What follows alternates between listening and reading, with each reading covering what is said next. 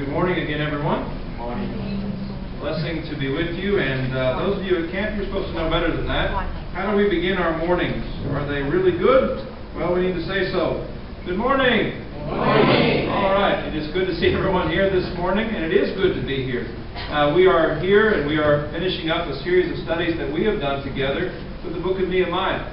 And before I get back into all of that, well, my wife was very quick about all of that. I was going to give her a chance. But anyway, she skipped that part. We just want to say thank you all for the time that we have had here in Lampung, what's it called? Lamut. What did I say Lampung? Was there another Lampung? Anyway, Lamut. I'll remember all these places. My Malaysian geography not too good. But it was an enjoyable camp. If you weren't there, you missed out on something very special. We want to thank all of you who organized this and all of you who made it so special. Thank you for being a part of it. And also, I want to thank you for the special care that was given to us. We really felt welcome. And I know that for some of you, this is our first time meeting. And so we thank you for making that first time a special time for us. And we do hope that you'll have us back in Ipoh. We'd like to come back and really enjoy what we've seen of the place so far. This is a beautiful city that you have, and God has really blessed you all to be able to live in this park. I don't know why people would want to leave Ipoh and go to KL. Leave the mountains and go to the valley of smog. You know, Jerusalem was on a hilltop, and then around it was a valley. It was called the Valley of Gehenna, and that was an illustration that people used for, that Jesus used for hell, because it was a place with a lot of trash and a lot of smoke. Because people were burning the trash. And I think, well, they leave Ipoh, the mountaintop, and then they go down to the Valley of Klang. Well, anyway, maybe not a good idea. Beautiful place that you all have here. Nehemiah chapter 11, if you all will open your Bibles to Nehemiah chapter 11, I'm going to use an illustration that will be foreign to you. It's becoming quite foreign to me. I don't keep up with American football anymore. But there was an American football team that did something that only one other American football team had done in the history of American football, and they won 3 championships in the span of 4 years. This team was called the New England Patriots. And so not only did they win that 3 championships in 4 years, they also put together a winning streak of 21 consecutive wins. Now, keep in mind that there are only 16 games in the regular season. And so they had wins spanning across seasons. And so continuously winning. It's almost like you got bored watching the Patriots because you always knew that they were going to win. And the question was, how was this team so successful? You don't need to understand the sport to appreciate the fact that all these records that were broken and all of the ability that these people had. How did they get to that point? Well, there was a book that was actually written about that very subject. I don't recommend necessarily reading it. I have not.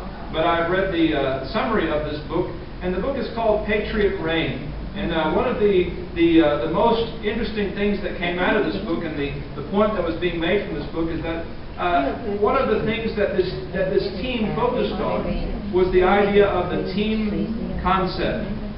And the way that they illustrated that was that every time they went out to play a game, there was a sign that they would all look at. And the sign said, individuals play the game, but teams win championships. Individuals play the game, but teams win championships. And it helped that team to understand that mentality, that philosophy, helped the team to understand that it was only together that they were going to succeed. And only when each individual was coming together that they were going to succeed. We talked in the camp about the idea of coordination, about each person working and each person being involved, at least in the men's class we did. But today we're going to talk about participation. Not just the need for each person to be active, but for each of us to be working together. And we're going to consider some ways that we do need to be working together. Let's talk about the idea of participation from this standpoint, that we serve a real God and we face a real enemy.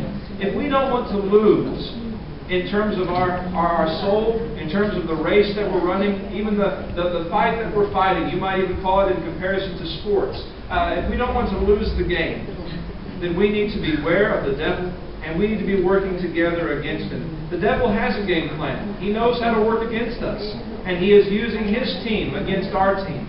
But with Christ on our side, if we will put ourselves into place where we should be, if we will participate, then what we're going to see is that we can win. We can succeed. Now, what is participation, and why is it important? I'm going to give you a couple of definitions, as I've done all along, and then we'll begin to reflect on those. The first definition that I'd like to give you is the act of sharing in the activities of the group. And so participation, of course, involves an action, but it's not an individual action alone. It's the act of sharing, the act of coming together into one, sharing in the activities of a larger group. All right? The second definition that I'd like to give you is the condition of sharing in common with others. And so not only are you sharing in the activities of the group, but you are sharing in common with others. That means that they have a part, you have a part, and you all are just parts that are coming together to be part of a whole, sharing in common with others as fellows or partners and so on. So these are definitions of the word participation. Now, that's what it is. The question is, why is it important? Well, as we think about participation, participation is important because Christianity is a group effort. Do you realize that? Christianity is a group effort. Now, it's not going to be on the day of judgment that we're going to be able to say, I was lost because of what someone else did. No, we're not going to be able to say that. We're not going to be able to blame anyone else for where we wind up on the day of judgment. We all appear before the judgment seat of Christ, but we don't have to give an account for what anyone else has done. It says in 2 Corinthians chapter 5 and verse 10, we give an account for what we have done in our bodies, whether it be good or bad. And so we don't have to worry about what others have done, but at the same time, the only way that we're going to be able to succeed, the only way that we're going to be able to stand and work against the team that Satan has comprised of the world around us, the only way that we're going to succeed against that team is to work together. Christianity is a group effort. As we think about being a Christian, we gave up our individual identity.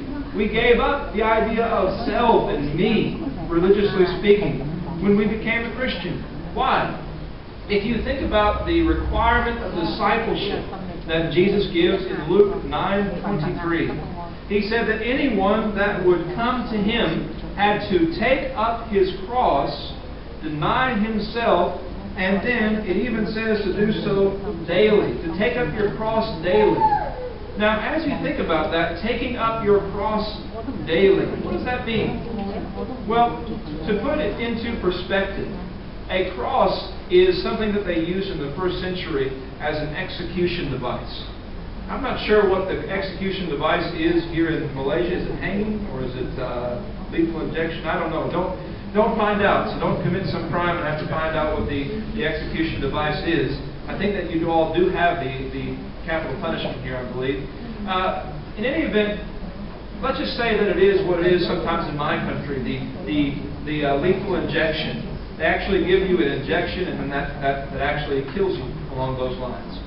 Well, can you imagine Jesus saying, take up your lethal injection every single day and follow me?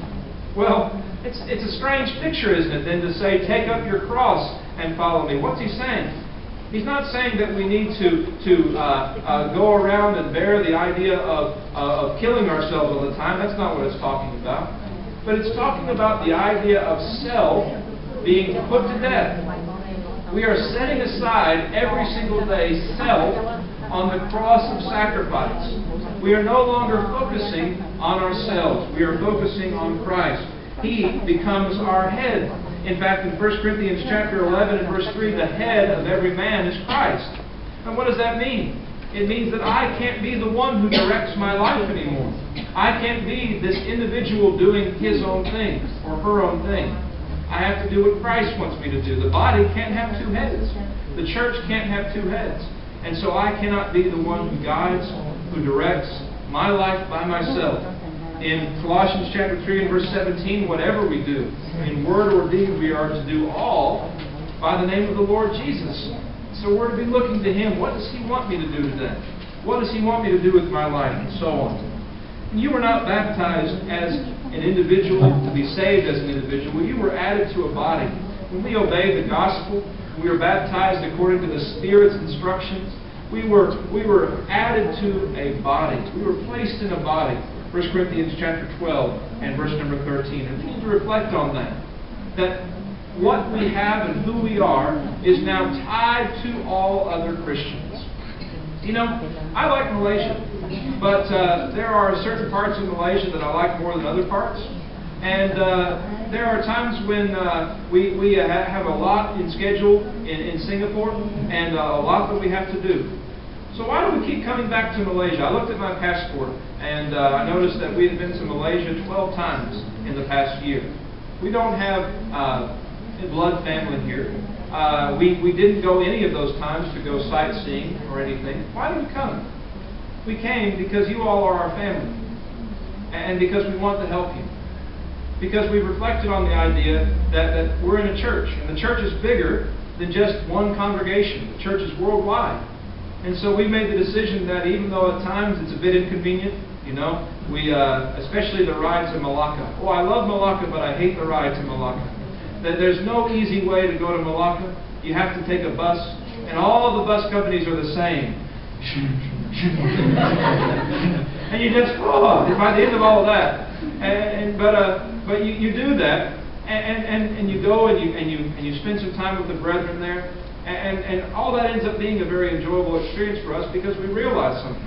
That church, those are our brothers and sisters, and we feel like we're going to see family.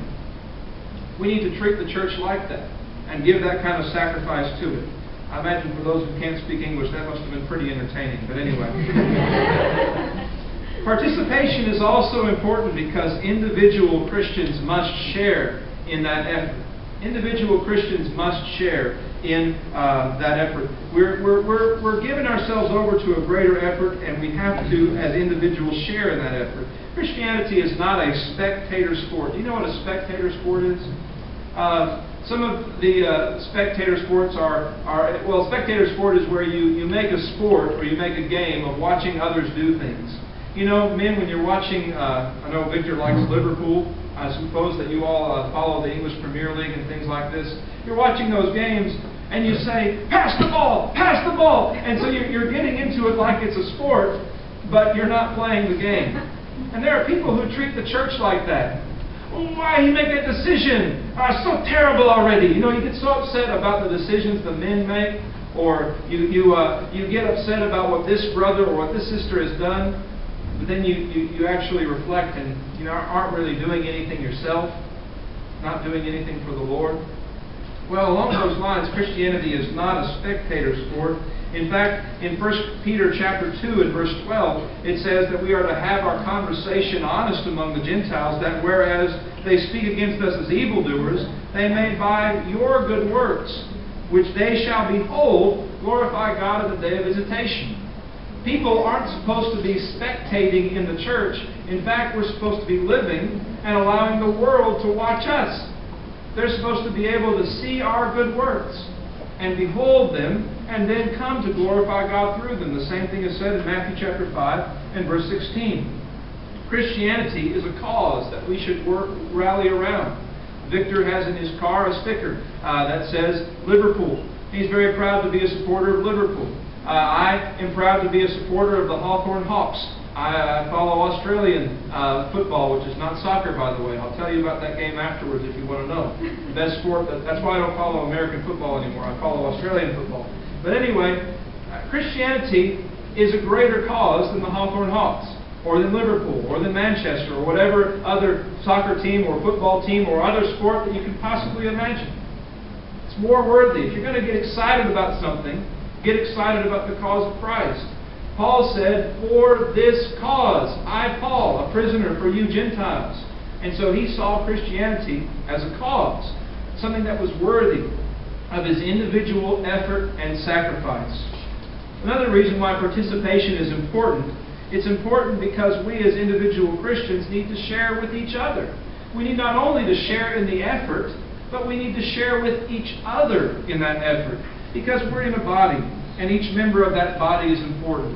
I often say this, describing myself in the church. I need you, you need me. Now, I'm not saying that to be prideful. I'm saying that to remind myself that I have something to offer you. I'm a part of a body. But I need you, though. I need you because I'm only one part of the body. I think sometimes, what part of the body would I be? Maybe the mouth. I don't know. I don't seem to have a lot of talent, except for I seem to be able to talk. I don't know. Some people say you talk too much. Right? Well, along those lines, there are things that I can't do, and I need help with. And I need you to help me with these things. And that's what it is to be in the body of Christ. We share together in those things. Now, the Jews of Nehemiah's day understood the importance of participation. Nehemiah 11 is all about this. And I love what this passage is actually describing. Even though there's not a lot, I'll be honest with you, of all the chapters of Nehemiah, Nehemiah 11 is the hardest one to take lessons from. Because it's describing a very unique situation that you have to really reflect on to try to find some individual or even church application. But as you read through Nehemiah 11, it's all about participation. I want to try to set the stage so you understand. You remember in camp, we talked about how they're rebuilding Jerusalem, right? But Jerusalem is underpopulated. And so how are we going to get people back into Jerusalem? Underpopulated means there's not enough people living in this big city. How are we going to bring people back to Jerusalem? Do you know that what they ended up doing, and that's what our scripture reader recorded, what Calvin read for us. He read for us the fact that what they ended up doing was they cast lots. And so for every 10 people that were Jews, 1 would stay in Jerusalem, and 9 would stay in the surrounding countryside. Now, how would you like, our sister up here has a very nice house, and I'm sure a lot of you have nice houses. How would you like for your house to be chosen at random? Have you ever thought about this chapter and what they did? I don't know if you have or not, but how would you like for your house to be chosen at random? Would you be willing to be so concerned with the overall well-being of your country, which is what they are doing here in Israel? They're so concerned with the well-being of their country that they're actually allowing their house to be chosen at random. And not only that, as you think about this, the Jews were allowing others to control where they lived against their natural desires. We like cities, especially in Asian culture. People like cities. You find that people are flocking to city centers. This is very different in my country. There are some who like cities, but many who still live in the countryside, happy to do so. You come to cities for the opportunity and the gain and all that you can do in cities, but do you realize in this period of time, it's not that way. You come to a city, and often the living conditions actually aren't as good as what you could have in the country. They don't have, in many cases, the kind of plumbing that we have, and so cities are more dirty. They don't have the same kind of economic opportunities that you have today. These ideas of people being doctors and lawyers and real estates and all these things that happen in cities are not really happening in this time period. And so to live in Jerusalem is actually a sacrifice. You're not doing what your ancestors have done, which is probably to work the land, to be farmers and these kind of things, which is what they knew and what they wanted to do. And so they were sacrificing to be a part of this. And so they cared so much about the cause that they were willing to sacrifice themselves as individuals. And that's really what we're trying to illustrate. That's the point. I'm not telling you to allow the Malaysian government to tell you where to live, all right? They probably would have you go and live in all the terrible places, and they would allow their families to live in all the nice places if they could control it, I'm sure. So I'm not telling you to necessarily do that for the Malaysian government. But what you should be willing to do for the church is say, all right, this cause is so important that I'm going to allow the cause to direct my life. I'm not going to be so focused about what I want. I'm going to think about the cause first. I'll give you an illustration of this. I had a good friend, a good family that was husband and wife, the friends of mine. They were very discouraged about the church where they were. The church was going nowhere. They were trying to help, trying to change, but they were getting burned out. And so they were thinking about moving somewhere else. And I told them this. I said, pick the church first. Many times people will say, I want to pick the job and then cross my fingers, hope there's a church. Or pick the university, cross my fingers. That's an expression in English, by the way. I saw some furrowed brows. That means hope so, hope there's a church there. I can't tell you how many times parents have written me and said, Brother Swayne, is there a church in Mozambique or some crazy place in the middle of nowhere? And because why? They've already got their child signed up for this university. In fact, they're going in 1 week's time. And all of a sudden it occurred to them, hang on, is there a church there? And so they ask, Brother Swayne, is there a church in this place? And I'll say, well, I don't know, and I'll do my best. I'll Google. I'll ask people that I know. I don't know why they can't Google, but anyway, I'll Google and I'll look up and try to find it. And sometimes I'll find one. Sometimes I won't. Sometimes I'll say, well, there's this one, but it's not so good. And what happened? The reason that all that problem happened is because people put their individual desires before the church. When in Nehemiah chapter 11, it was the exact opposite. They were putting the nation of Israel and the glory of God ahead of themselves. Well, I would suggest that's what we need to do as well. We need to put the church ahead of ourselves. Living in Jerusalem meant danger. It also meant leaving your inheritance. To help you understand what it was that they were doing, in chapter 11, in verse number 20, the residue of Israel, the priests, the Levites, were in all the cities of Judah, every one in his inheritance. Jerusalem was not their inheritance. And so there were 1 in 10 people who were opening themselves up to the risk of not having their ancestral family land. And I know that we can't appreciate that like they did. But it was a big thing for them. Now, I'll tell you that story. I actually lost my plot here. I was telling the story about that family. I was telling them to seek the church and then seek the job. Here's what happened. They moved to a place where there was a strong congregation, and then they began looking for a job. You know what? God provided them with a job. And I've seen it happen that way so many times, where people will put the right decisions in place first. You know, as it relates to your education, I know that you might think that education in this city or in this place is so great, and I've got to send my children to this place or that place.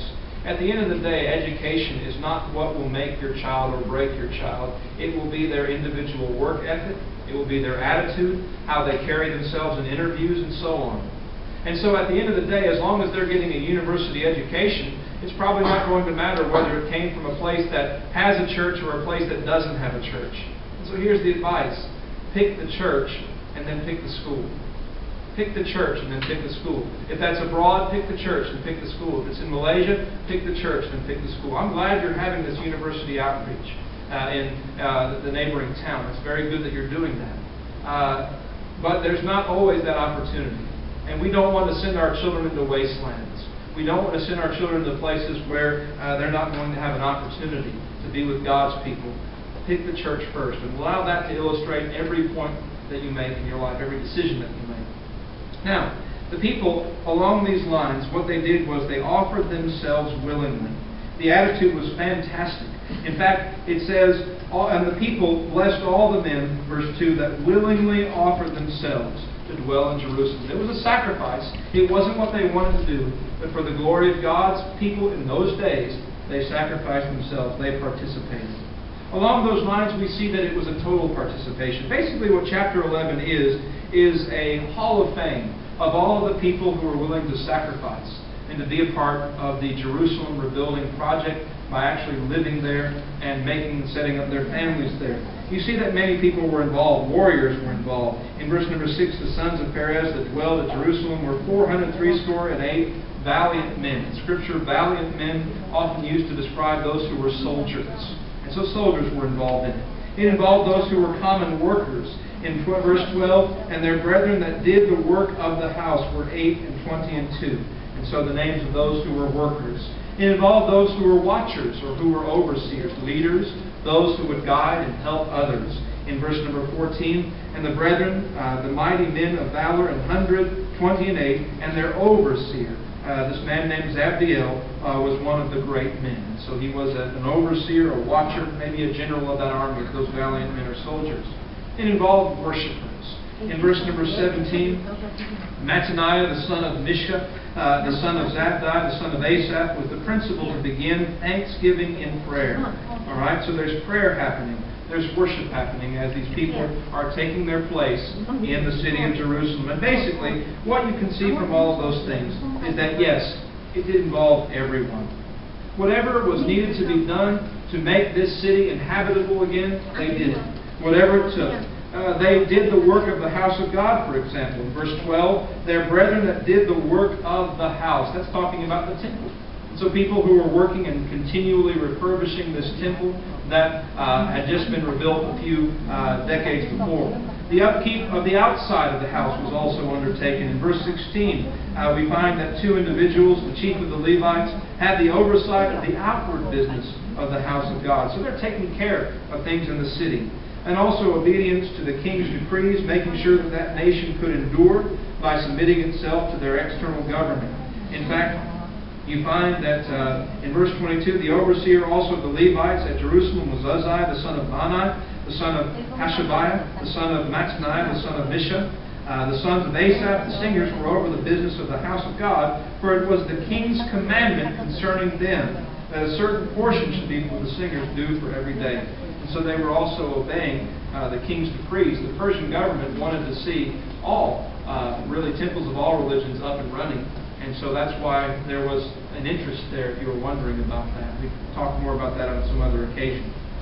But as you consider all of those things, we realize that we're not called to participate in a city. We're not called to participate in a temple. Nor are we called to rebuild walls. So, let's think about some areas in which we should be involved as Christians. How can we participate as Christians? Well, we're going to be examining something from Scripture, a word called fellowship. Fellowship is a word in the Bible that refers to the idea of participation. In fact, the Greek word koinonia, it's translated participation in some of the newer versions. What that word is and what it means is a rich involvement and inclusion. It's used 20 times in the Bible.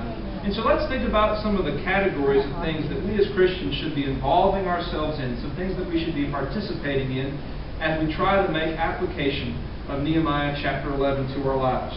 All right. First of these is that participation is needed to have unity. 1 John chapter 1 verse 3. 1 John chapter 1 and verse number 3.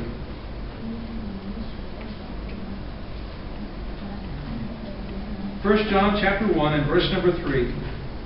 That which we have seen and heard declare we unto you, that you also may have fellowship. That you also may have fellowship with us.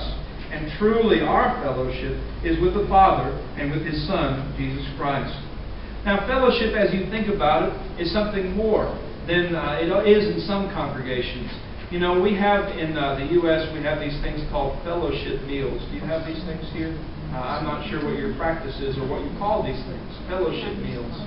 But fellowship meals is only one side of fellowship. Fellowship is not just eating together. Fellowship is participation together. It's participation based upon learning. As you can see, John is writing these things so that they can all be united on the same belief. That takes effort. It takes individual effort, which is why we talked earlier about the stone of education. Didn't someone say something about cell phones at the beginning and mobile phones at the beginning of the lesson? Anyway. Second way that we need to think about participation or unity. Participation or unity also describes the financial giving that Christians did. Look at Romans chapter 15 and verse 26. Romans chapter 15 and verse 26. It says, for it pleased them of Macedonia and Achaia to make a certain, now the King James Version says their contribution. Do you realize that's actually the word fellowship or the word koinonia or the idea of participation?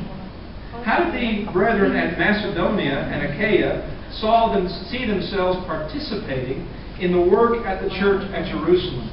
Well, they viewed themselves as being, as we've said, members of a universal church. And they said that that actually means something. That when there is a need over here in Jerusalem, that we have to sacrifice for that need. Financially, they put their money where their mouth was. If you're going to preach that the Bible is the Word of God and the church is the body of Christ, then how is it that we can look at congregations that are struggling in other places and not help them? Now, sometimes that is a financial help that is needed. Sometimes it is a moral help that was needed. Victor and I were talking about the fact that the church at Penang is looking for right now a worker. They want to send someone to Four Seas College. And so the need for them right now is not money, but it's someone to go to Four Seas, to train themselves to be a worker for the Lord, and then to go and do what Victor is doing here, over there. Now, can any of us think about taking up that challenge? Can any of us think about maybe not necessarily looking now, but looking at the younger people, the people that are building themselves up and growing up? Well, can we direct them towards that direction? How is it that this person magically wound up in Malaysia? I'm talking about me. How did I get over here? Was it a magic carpet? How did I get over here? Well, I grew up at a congregation that believed very powerfully in the idea of mission work and in sending people out to other places. Every single year we would have something called a mission forum, where missionaries from all over the world would come and tell us about their works in various places like Africa, places like the Pacific Islands, Asia. We found out about all these amazing works, and we got excited about the idea. But not only that, we actually put some action onto the idea. We as young men would conduct the services once a month. We who were Christians, we would conduct the services once a month. I started preaching when I was 9 years old. And that wasn't an uncommon thing back then, because the children, as soon as they were baptized, were involved in the work of the church. And so we would conduct the services, and then on the following Sunday, all of us kids would go and they would drive us to a small congregation out in the country. By the way, that could be Penang. They drive us to this small country congregation, and we would help them and conduct their services for them and encourage them and build them up along those lines. And that got me into the habit, not only of being involved in the work of the church and preparing myself to be a preacher and teacher, but also it helped me to begin to look out at needs in other places. And so that was created in me very young. And I tell you that not to brag on myself. I'm not unique in that congregation at Forest Park. There are a number of us who became preachers and teachers along those lines. And it's because we started early. So maybe we can look at the next generation and say, who of these people can be workers for the Lord? Rather than forcing them into being something like just in that pursuit of money. We want them to be lawyers, doctors, these kind of things because they make a lot of money. Well, rather than doing that, what if we said we want them to be workers for the Lord? And we will use our money, we will use our resources to help make that a reality. I would love it if that were the case. That's what you see happening here in Romans 15:26. They were putting their money into participating in the Lord's work. It is also used to describe Christians just generally working together. In 2 Corinthians chapter 8 and verse number 4, 2 Corinthians chapter 8 and verse number 4, praying us with much entreaty that we would receive the gift and take upon us the fellowship of the ministering to the saints, the fellowship, the joint participation, the koinonia of the ministering, of the service to the saints. They were working together to serve one another. Are there people in this congregation or people that have been in this congregation in the past, maybe they are shut-ins right now, they're too old to come out on a regular basis? Could the congregation here do what other congregations have done, maybe even what we have done also in the past? Could you look out to these other people and say, these old people, they can't clean their house very well. Their houses are decaying. Could you go to their houses, the younger people in the congregation, and clean their houses? Get up on their roofs and patch holes. Clean out the yard, make it look nice. Clean out the inside of the house. We did this one time. We went to someone's house and we found that one of our brothers and sisters in Christ was a sister in Christ, a widow. She was living in her house and she had cockroaches running all over the floor. And the ladies were in there cleaning, and the cockroaches were running across their hands. And this sister could not take care of herself, but no one was caring for her. And so maybe we need to think about working together to serve one another, to serve or minister to the saints. We also should be involved in working together, fellowshipping in the Lord's Supper. Do you know the word fellowship is used? The word koinonia, participation, is used in the Lord's Supper. And the reason I bring that up is because we have an opportunity in just a few moments to partake of the Lord's Supper. In that action, we're to be focused on Jesus Christ. We're participating in His sufferings. And we are sharing together in His body and in His blood, reminding ourselves of His sacrifice for us. But there are some Christians who are so careless about the Lord's Supper. We see some Christians, they'll have they just have taken the grape juice, right? And they immediately are opening up their psalm book. Come on, roll it along. Hurry up.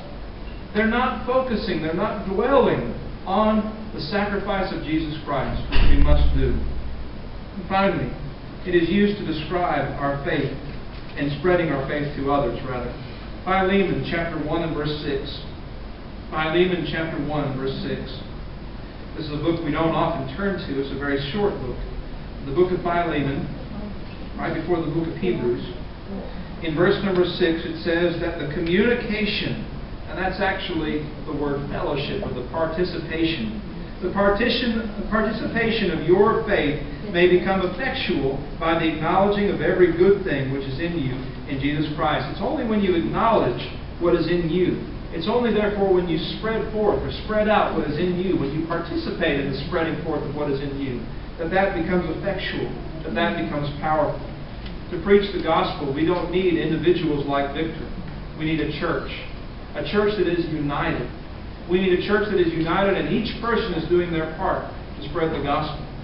If there is only one person active in the spreading of the gospel, or only a few people active in the spreading of the gospel, when visitors come, they'll look at us and they'll say, hypocrites. They'll say, I don't want to be involved in this, and they'll leave. People will actually be able to see whether or not we're truly involved and whether we truly care about the mission that our Lord and Savior has called us to do. Unity, giving, cooperative work, worship, and evangelism. As you think about it, that's what we are called to do. We're not called to repopulate Jerusalem. We're not called to fill up any cities along those lines. That is our call to duty. And so the question is, are we participating? Are we participating? And here's the test for whether or not we are participating. If you open up to Philippians chapter 3. Philippians chapter 3. And you look at verse number 10. That I may know Him, and the power of His resurrection, and the fellowship of His sufferings, being made conformable unto His death. I think we sang that this morning. I didn't ask the person to sing that. That's a good song. Anyway, the fellowship of His sufferings. How do I know whether or not I am truly participating? Easy question. Whether or not I am actually suffering anything for the cause of Christ. If I'm not experiencing His sufferings, if in other words I haven't had someone make fun of me, I haven't lost out on money or a business transaction, I've not lost out on an education opportunity, if I've not lost anything for my Christianity, then you know what? My Christianity is worthless. Suffering will happen. It's not a pleasant thing, it's not a desirable thing, but it will happen if you truly practice the Word of God. Are you participating in His sufferings? Is there anything that you've lost for the Lord? Promise, though, if you will lose for the Lord, is that you can gain for the Lord, because individuals play the game, but teams win championships. And we have a great opportunity to win together. I want to encourage you to examine the call of koinonia, fellowship. Look at those words. Do your own study of the 20 times where the word fellowship is found in the New Testament. See where those words are found and ask yourself, am I participating in that? Am I participating in contribution? Am I participating in work? Am I participating in giving? Am I participating in the service to the Lord? We're going to turn it over to Victor now, and Victor will have some words of exhortation for the other brethren.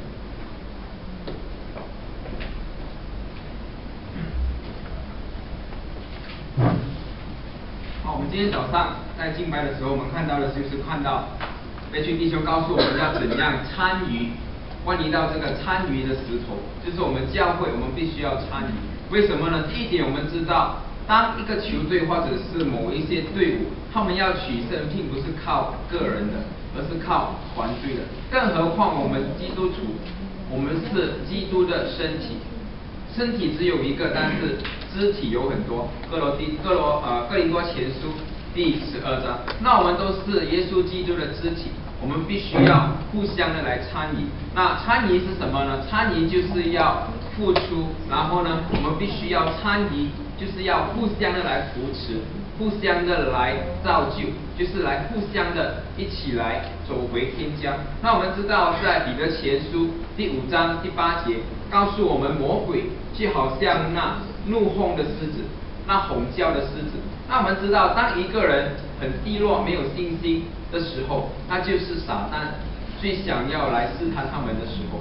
但是要是我们参与一起成为一个团队的话，我们就可以坚持的来抵挡这些魔鬼的试探、魔鬼的这些骚扰。那我们知道团队是很重要的，更何况我们基督徒并不是一个人要走回天家，而是我们全部弟兄姐妹都希望我们可以一同走回天家。那我们要知道，参与的意思就是说，并不是靠个人的，而是一起的，把我们有的一起分享出来，分享我们的信心、我们的才干、我们有的知识、我们有的能力，我们要互相的用出来，参与在教会里的工作。那我们知道，分享是一个可以是一个开心的或者是伤心的，因为圣经也有告诉我们，我们分享不管是好的还是不好的，我们是一个身体，我们是一个家庭，我们都要一起受苦，然后要一起来快乐。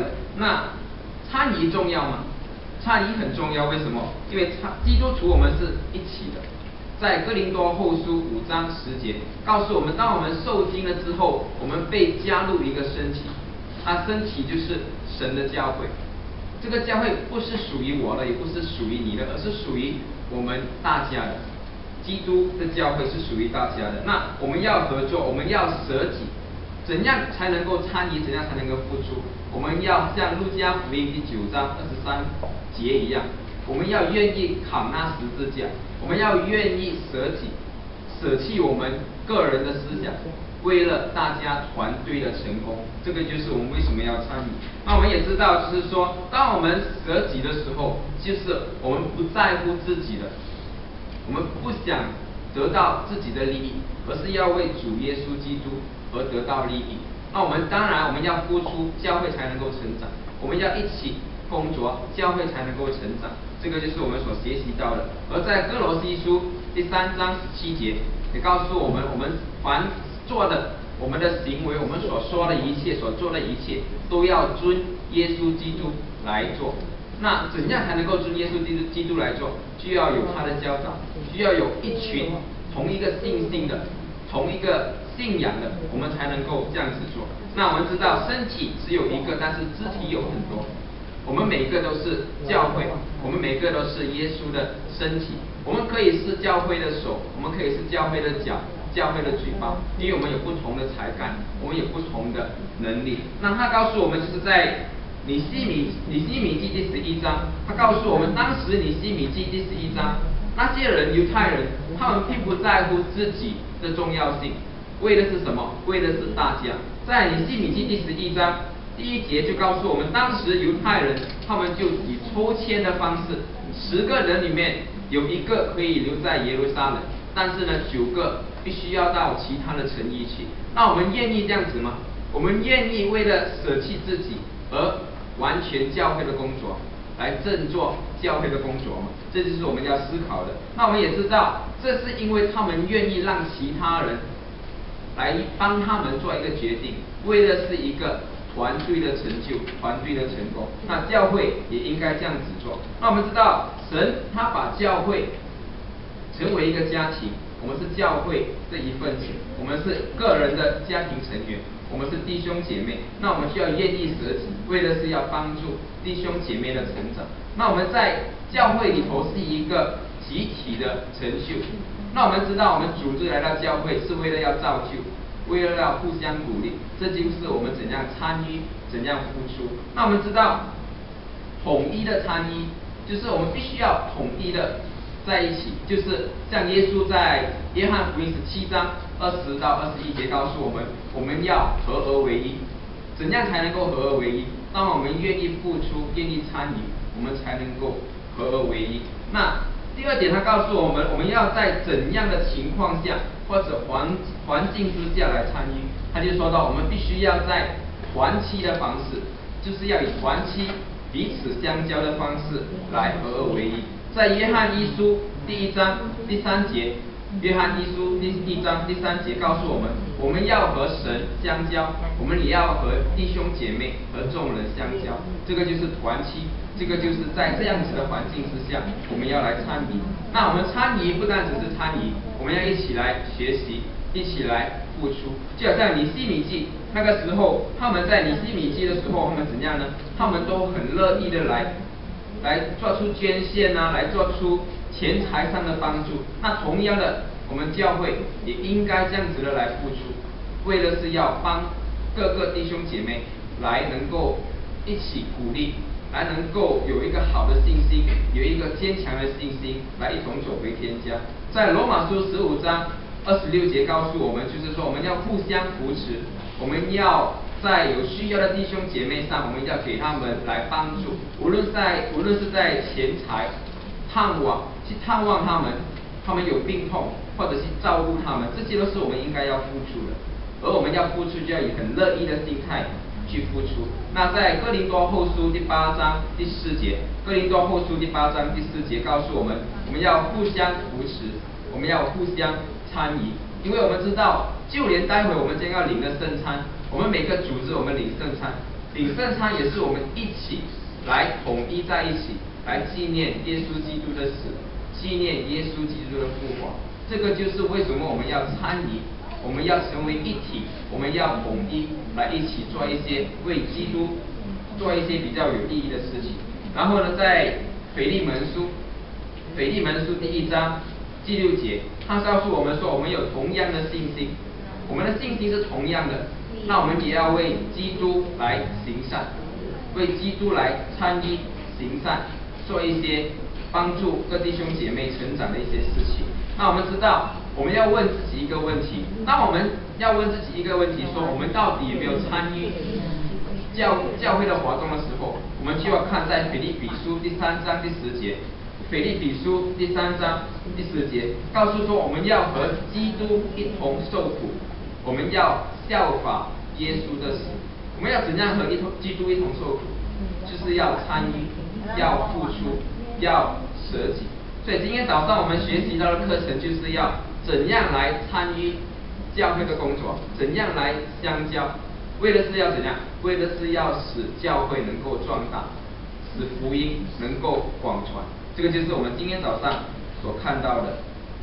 好，我们现在就一起来齐力唱诗歌。Let's now stand as we sing a song of encouragement. 诗歌第82首 Hymn 82 Hymn 82